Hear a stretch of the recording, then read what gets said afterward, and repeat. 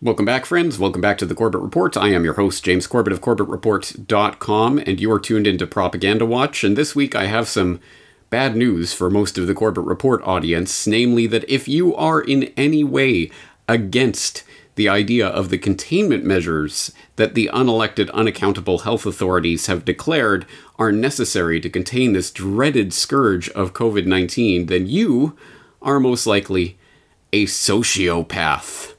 At least according to the boffins from Brazil, by way of the interpretation of places like SciPost.com, where you may have seen the article recently, Sociopathic Traits Linked to Non-Compliance with Mask Guidelines and Other COVID-19 Containment Measures, where they note that new research from Brazil has found that people who are unconcerned with adhering to measures to prevent the spread of COVID-19 tend to display higher levels of traits associated with antisocial personality disorder, also known as sociopathy. The findings have been published in the journal Personality and Individual Differences. On March 11th, 2020, the World Health Organization declared the outbreak of the novel coronavirus SARS-CoV-2 to be a global pandemic. Governments around the world urged people to follow preventive health measures such as frequent hand washing and physical distancing, and oddly, they fail to note in this particular article that at the time, the health authorities, at least in the US and in many other countries, actively advocated against wearing masks. But that did change later on, and then they said, oh, don't worry, we were lying then, but we're telling you the truth now. So that's just a little part of that story that they don't include in this article for some reason. But it goes on to say that it is noticeable that compliance with containment measures varies greatly between people, said the authors of the new study. This is at least partially connected with psychological factors such as personality traits. So specifically, what is being referred to? It is an article published in the January 2021 edition of Personality and Individual Differences, which is available online now. Compliance with containment measures to the COVID-19 pandemic over time. Do antisocial traits matter? And there are a team of researchers from Brazil that worked on this, but ultimately they go on to talk about how they conducted a study of 1,578 Brazilian adults aged 18 to 73 years old who answered facets from the PID-5, the effective resonance factor of the ACME, and a questionnaire about compliance with containment measures. So this is all self-reported from questionnaires. And they managed to piece together this conclusion. Our findings indicated that antisocial traits, especially lower levels of empathy and higher levels of callousness, deceitfulness, and risk-taking, are directly associated with lower compliance with containment measures. These traits explain, at least partially, the reason why people continue not adhering to the containment measures, even with increasing numbers of cases and deaths. Absolute BS. If you don't spot the scientific sleight of hand that they just employed there, then you're not paying attention, but we will go through this in some more detail. I will invite you to look at the actual study itself. Don't take SciPost.com or some other commentator's word for it. Actually read the study so that you know precisely what these researchers did and precisely what they are claiming based on that quote-unquote evidence. And you will discover in their methodology section that they were, for example, giving a self-reported test on personality inventory as approved by the DSM-5. We all know about the Diagnostic Statistical Manual. Is that what it is? DSM-5, the latest iteration of the Psychological Bible that's put out by the American Psychological Association, and which I have talked about before, more on which in a moment, but they also gave an affective and cognitive measure of empathy self-reported test, and then a questionnaire about engagement behaviors to COVID-19 with the following questions. 1. Do you think it is necessary to avoid approaching people as much as possible until the coronavirus situation is controlled? And then they include in brackets so that you know what they're talking about, social distancing. Number 2, do you think it is necessary to wash your hands and or use alcohol gel as many times a day until the coronavirus situation is controlled? Again, I am assuming that since this questionnaire was delivered in Brazil, that this is originally in Portuguese, so I'm assuming the actual question they asked on the questionnaire was not grammatically incorrect as this question is, grammatically incorrect in a way as to make the question, if not meaningless, at least indeterminate, what it is actually asking. Do you think it is necessary to wash your hands and or use alcohol gel as many times a day until the coronavirus situation is controlled? What does that mean? As many times a day until is not an actual question. As many times a day is as necessary until? I don't know. Again, and what does that mean? How many times a day? Once, twice, 3 times, every hour, every time you do such and such an action? Again, it's such a meaningless question. And then 3, do you think it is necessary to use face mask that protects nose and mouth in Brazil? Bracket, face mask, in case you didn't pick up on the key word there.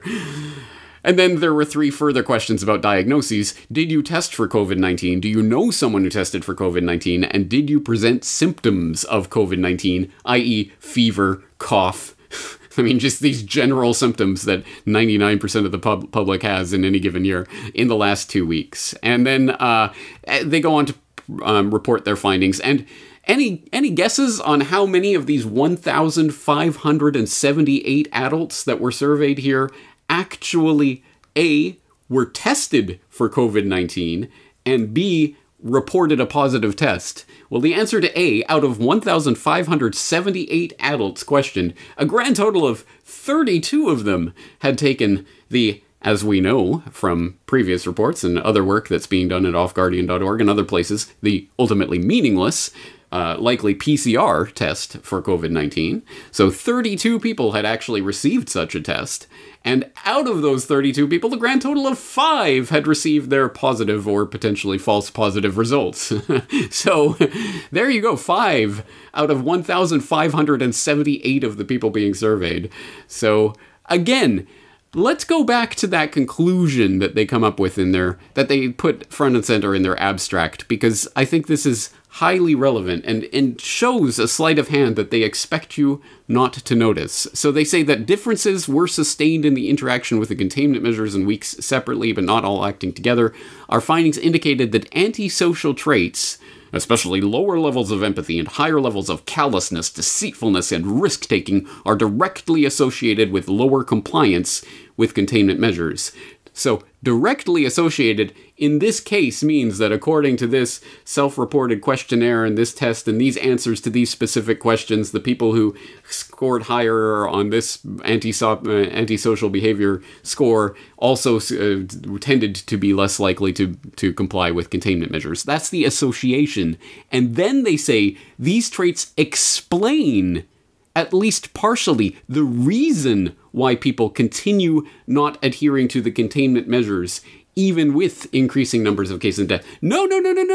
This does not explain. This is correlation. This is not causation. You have to go a good deal further to discover causation. So one example of an alternative explanation as to the reason why people continue not adhering to containment measures, it might be because, for example, out of 1,578 adults that you asked about this, a grand total of 32 of them had been tested and 5 of them had received a positive result. How many of those positive results were in the hospital, in ICU, on ventilators? I'm going to venture to guess 0, right? But at any rate, probably not all of them. So out of this incredibly vast sample, you have a tiny sliver of a fraction of a percentage point of people who had even been tested, let alone tested positive for this illness. And people are supposed to be deathly afraid of this and rigidly adhering to all of the containment measures that they're told by the health authorities. And the only reason why they do not do that, the only possible explanation that we can possibly imagine as to why that is because they are sociopaths. I think there are other alternative explanations. And here's the really baffling thing about this, and one of the important reasons why I do say that you should go and read this actual study. Highlights. There's this little info box of highlights of the study at the top of the page here. And the third highlight is of particular interest to me because it says, quote, "The increase in COVID-19 cases in the country are not associated with people's adherence to containment measures." What? Hold on. Read that again. The increase in COVID-19 cases in the country are not associated with people's adherence to containment measures. Wait, what is that saying? I believe I am interpreting that statement, and perhaps I am misinterpreting, but I again, perhaps English is not these researchers' first language, so perhaps they are incapable of saying what they're trying to say. But it certainly sounds like they are saying there is no correlation between adherence to containment measures and the increase in COVID-19 cases, i.e. the containment measures are not proven to actually do anything. Now, the strange thing about this is I have had a glance through this study, and I do not see anywhere in this study where that particular highlight is actually discussed. So, I invite you to go and read through this. If you can find what that precisely is referring to in this study, please do so, and please point it out to us in the comments section at corbettreport.com, because that doesn't make any sense, especially in terms of the study itself. Again, the only reason why people might not comply with these containment measures is because they're sociopaths. Oh, and by the way, the containment measures aren't associated with aren't in any way correlated to the increasing numbers of cases. What? Again, it's statements like these that don't seem on their face to make any sense, and then unwarranted leaps that are then unquestioningly and unproblematically reported by scipost.org and other such websites. So there's a lot going on here. But I will actually direct you to the science subreddit, where, as you would expect, all of the top comments are all about, oh, these damn anti-maskers, they're all sociopaths, but we already knew that. These are horrible, deceitful, risk-taking people that don't care about, they don't have any human empathy, blah, blah, blah. But if you actually scroll all the way down and click to load more comments and scroll all the way down and scroll about as far as you can go, you start getting into some comments that are actually worth reading, including ones that call into question some of the very basic premises of the study. For example, Poke the Lady has this comment: "Not sure I agree with this headline in consideration of the study. 3 questions assessed adherence. Do you think it's necessary to avoid approaching people as much as possible? Do you think it's necessary to wash your hands and or use alcohol gel as many times a day? Do you think it is necessary to use face mask?" These questions all ask the participant their opinion. They do not ask the participant what they have or will do in the future. An individual can disagree with the merits or necessity of a policy and still follow that policy, either through the weight of government mandate or public peer pressure. Reading this study, I think the headline should switch non-compliance with disagreement. So that's one valid point about the way they are interpreting the results of this questionnaire. Pomyao 2 points out what I just noted there in the highlights.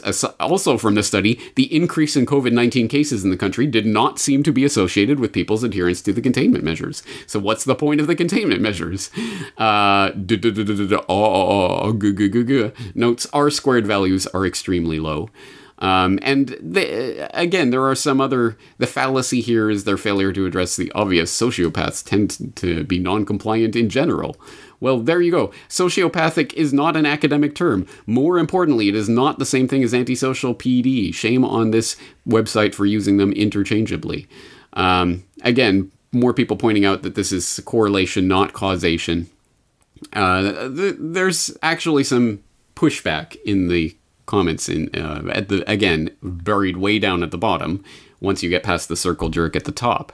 But it does show that there is some degree of critical thinking and skepticism going on with regards to studies like these, and that no, you are not necessarily a sociopath because you dare to question the rules and guidelines set down by the unelected, unaccountable health authorities that, oh, by the way, are sometimes lying to you for your own good, as Fauci and others have admitted, and as I have played on the Corbett Report here in the recent past. So let's address the bigger question and the bigger problem here, because this does actually present a potential nightmare scenario that is laid out in this article itself, where the researchers in the scientific article, where the researchers say that our findings can be used for public health policies. For example, through screenings that demonstrate an elevation in these traits interventions can be carried out aiming at greater awareness and consequent compliance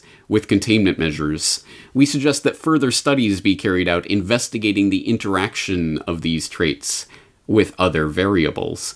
Now, if you read that paragraph and shivers did not go down your spine, then either they have succeeded in cloaking the horrific nature of what they're proposing there in suitably academic, jargony, cushy language that doesn't feel so particularly pointed, or you are not paying attention, because what is being said there is that, well, if the public health authorities in the new biosecurity paradigm start implementing screenings for these sociopathic traits, and we identify you as one of these non-compliant individuals, then we could take certain interventions to make sure that you comply or are more likely to comply with these containment measures for your icky organic body. Now, again, there is a long and very disturbing history to this type of psychological intervention for political dissent, because make no mistake, what is happening right now is the politicization of certain behaviors, and if you are a political dissident, you are now a psychologically challenged individual. This is called the pathologization of dissent. They are trying to take political dissent and make it into a psychological disorder. And there is a long, and as I say, disturbing history to this. This is not coming out of nowhere. For example, it is well documented because in the freedom-loving West, led by the US as the shining beacon on the hill, it's okay to criticize the enemy, the menace. So, for example, there is a lot of literature on how the Soviet Union pathologized political dissent, and you can read up on the psychushkas, the psychiatric hospitals, where political dissidents were imprisoned on the basis of having been pathologized as being mentally insane because they dared to question authority. Where the money quote, ideas about a struggle for truth and justice are formed by personalities with a paranoid structure, according to the Serbsky Institute professors back in the old Soviet system. So, yes, we can see quite obviously from that example, again, well documented, because the Red Boogeyman, well, yes, they did do horrible, horrific things to political dissidents in the Soviet Union. Or the latest iteration of the Red Menace, the Red Scare, is, of course, China. So we have a plethora of information about the very real and very horrible things that China does to its own political dissidents. Also, in the name of psychiatric care, essentially pathologizing, again, political dissent or counter-revolutionary thought in the Maoist system that, of course, was taken over by Deng Xiaoping and his various successors right through to Xi Jinping. It continues to this day, and there's, again, a long and well-documented history of this. For example, Robin Monroe has written on this subject, and it's been covered by Human Rights Watch and other organizations like that that are perfectly fine with talking about abuses, well, over there, not so much over here. But, of course, the over here is exceptionally important as well, and has been documented here and there. For example, you will recall that I have talked about on Propaganda Watch before the idea of psychologists having been important in implementing the torture program that the CIA used in the wake of 9/11, and which was exposed years down the road, years later. But yes, psychologists were employed to strengthen the measures that were taken in the CIA torture program, and that has been covered here and there. For example, Physicians for Human Rights had a report on aiding torture in 2009 that covered some of the human rights violations that were demonstrated in the May 2004 Inspectors General's report on the CIA torture program. So, again, even what the US government itself admits to is the weaponization of psychology against dissidents. And if that term, weaponization of psychology, rings a bell for you, well then, congratulations, you are a Corbett Report here, and you will remember episode 98 of the Corbett Report podcast, where we talked about weaponized psychology, and I highlighted the case of a 9/11 truth researcher in New Zealand who was referred to psychiatric care against her will for having dared to question what happened on 9/11. Again, that was pathologization of dissent. And this has its roots in establishment psychological practice right now.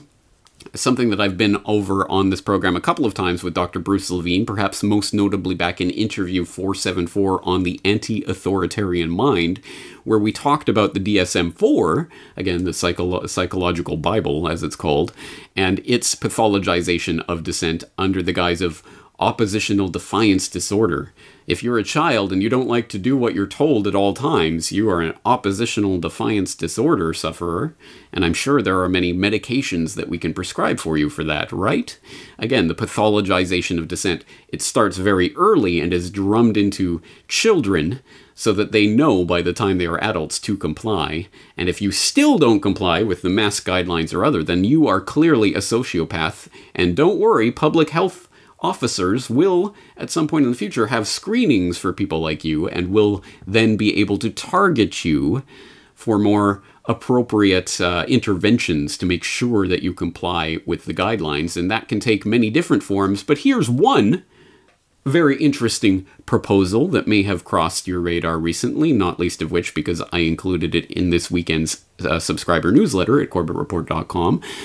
But it is an article from a professor, an associate professor of medical ethics, i.e. a bioethicist, who I will not even bother to name by name because I think this is a clickbait article designed to generate controversy, to generate more publicity for this particular professor. But what he is saying in this article is chilling, and I will provide the link if you are interested in reading it for yourself, as always. This is from theconversation.com, just posted up a couple of weeks ago. Morality pills may be the US's best shot at ending the coronavirus pandemic, according to one ethicist. Quote, COVID-19 is a collective risk. It threatens everyone, and we all must cooperate to lower the chance that the coronavirus harms any one individual. Among other things, that means keeping safe social distances and wearing masks. But many people choose not to do these things, making spread of infection more likely. He goes on to lament the tragedy of the commons. Oh, well, you know, if everyone shares the same pasture for their individual flocks, some people are going to graze their animals longer, or let them eat more than their fair share, ruining the commons in the process. So selfish and self-defeating behavior undermines the pursuit of something from which everyone can benefit, such as democratically enacted enforceable rules, like mask wearing and social distancing. Democratically enacted enforceable rules. What an interesting framing. And he goes on to say that my research in bioethics focuses on questions like how to induce those who are non-cooperative to get on board with doing what's best for the public good. To me, it seems the problem of coronavirus defectors could be solved by moral enhancement. Like receiving a vaccine to beef up your immune system, people could take a substance to boost their cooperative pro-social behavior. Could a psychoactive pill be the solution to the pandemic? Well, yes, he goes on to basically make the argument for that, based completely around this total pseudoscientific nonsense about the idea of some pill that's going to deliver some sort of moral boost to you, make you more altruistic and more giving and more generous and more cooperative, as if that necessarily translates into you will wear a mask. Because, again, the underlying premise of this is that wearing a mask or whatever rule they come up with, you have to touch your nose 5 times on Tuesday or whatever the health authorities say will protect you, you have to do. And you will do if you're an altruistic and giving and generous person. But wait, what if, for example, you have reason to believe that the social distancing guidelines that the health authorities are saying is total quackery, that you truly believe it's absolute nuttery to do that? Or perhaps even if you believe that it is adverse to your health. If, for example, you have questions about the, say, experimental mRNA vaccine that they're going to unveil on the public in the next few months, and they're going to say is the answer to everything. If you have genuine concerns and questions about the health, safety, efficacy of such an intervention, such a treatment, does it make you sociopathic for refusing it? Does it mean that if you took some sort of imaginary, which doesn't exist anyway, morality pill to boost your cooperativeness and your generosity, that would make you then get the vaccine that you think doesn't have any basis in actually helping you? No, of course not. Again, this is all predicated on the absolutely completely stupid and gibberish notion that what the health authorities are arguing is what you believe and you know to be right and you know to be good, but you are not doing it because you just don't care about other people. Again, assuming that there can be no other reason for not wanting to follow these guidelines other than that you are a sociopath. So, again, I was going to say I don't think these people are arguing in good faith. It actually doesn't matter. Perhaps they truly believe from the bottom of their heart that the only possible explanation for not believing the unelected, unaccountable health authorities and every pronouncement that they make, even when they tell you that they have lied to you in the past, the only possible reason you could have for not believing them and not trusting them and not 100% going along with whatever they are saying today is because you are a sociopath. Maybe they really believe that. But I know anyone with 2 brain cells to rub together does not necessarily believe that. So I think this is an exceptionally important part of the biosecurity paradigm that we're sleepwalking into, the pathologization of dissent.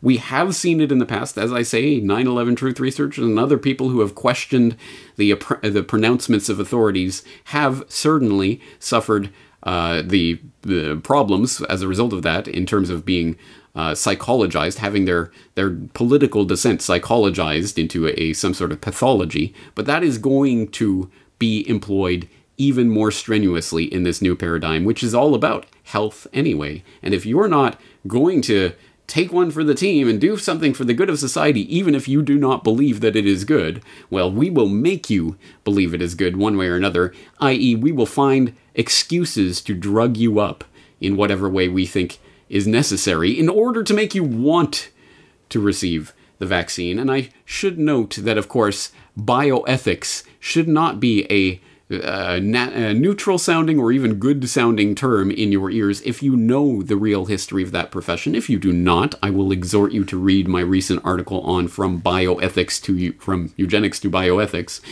where I did talk about some of that history and some of the shady characters that are involved in bioethics, trying to convince you of certain behavioral changes that should be made for your own good, i.e. the good of the eugenicists.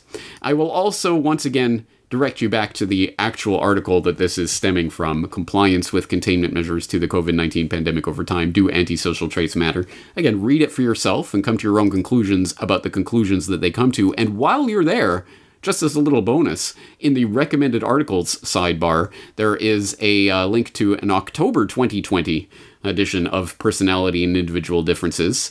An article in that edition is The Development and Initial Tests for the Psychometric Properties of the COVID-19 Phobia Scale, where they propose in this study a novel type of specific phobia, COVID-19 phobia, which is an interesting idea and perhaps more based in reality than this idea that only sociopaths could be against mask guidelines and other such things. At any rate, we'll leave this exploration here for today, but obviously we'll be returning to this topic, I am sure, in the near future. But I will, as always, put all of these links in the show notes so that you can go and explore them for yourself. There's a lot of very important matters that are happening right now. This is one of them. I will, as always, be here examining them with you here at corbettreport.com. I hope you'll be here to join me for that. Until next time, James Corbett, corbettreport.com.